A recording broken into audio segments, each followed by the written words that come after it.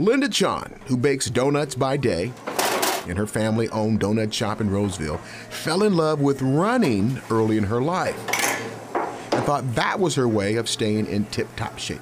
But I got bored with it.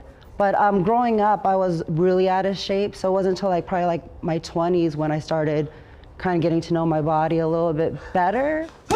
And her body was telling her to get into the boxing ring and try your hand at boxing. I just needed something a lot more fun, just something more gritty, and boxing was it. Finding that grit in the gym seemed to come natural for Linda, who not only wanted a new method of training, but deep down inside, she wanted to truly learn the sport of boxing.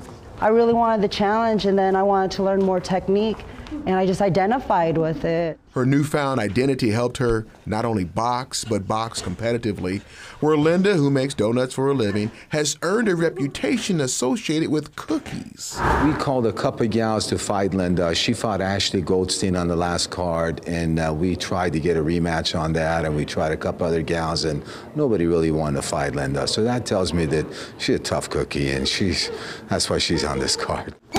She also uses boxing to help keep order at home and during her day job. My day job is I'm a mom. I have 2 boys, and my family owns a donut shop. I'm a baker. I work graveyards. Boxing kind of makes or breaks my day. It kind of lets me reset so that I can kind of get back in there and get on and take life on, because life's a fight itself. You know, you kind of feel